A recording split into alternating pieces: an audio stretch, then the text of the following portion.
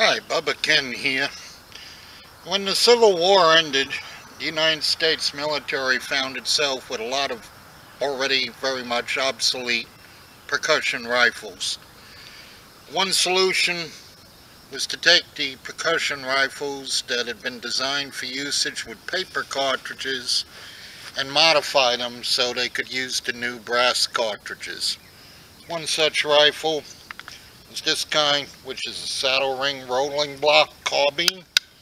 I've already done a video on it, but basically you put your cartridge in here, flip the lever up, you're ready to fire, and the hammer itself is what blocks the breech from coming back. Let me throw these hearing protectors on and see if I can remember how to shoot this thing. Take your cartridge, slide it in, close the gate, pick it up,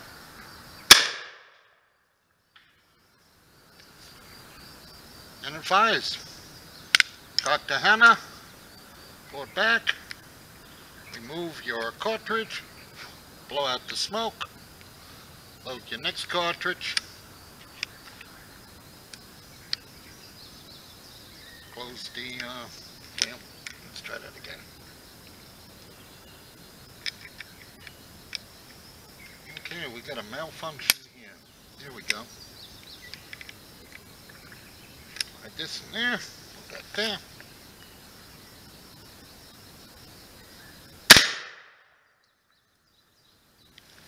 And I did hit the target.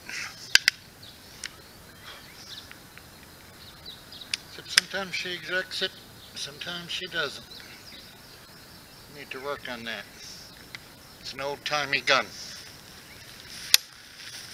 The other paper cartridge weapon is the Sharps. Sharps came in a couple of flavors, 1859, 1863, etc.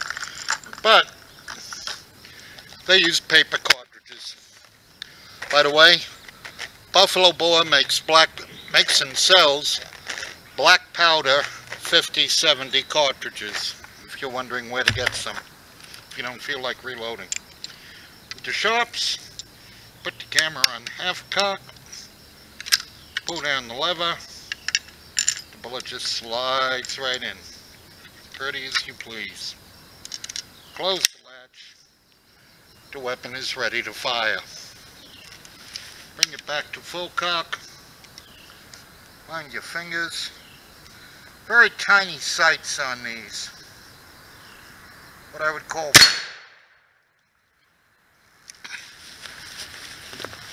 you see that?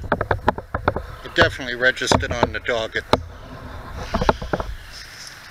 Okay, to unload the target, just jumps right out. Blow the blast out. Drop your new round in. Close the breech. Cock. A little lean into it because it does kick.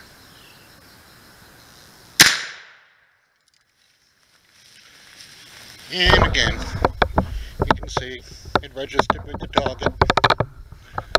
Target moving. And to unload, as before, half cock, rookie action, the round pops right out. There's sort of a safety here, that's this catch.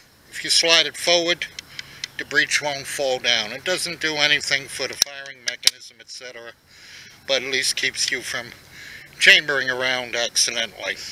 How you do that, I don't know. Really, that's best for traveling.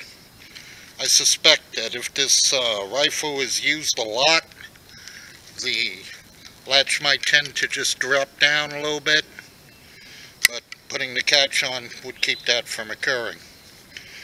This particular rifle is an original, rebought for the U.S. military by Sharps Rifle Company. It was used in the Civil War. It was used in the Indian Wars. And all in all, it's a pretty decent rifle. Hope you enjoyed this presentation.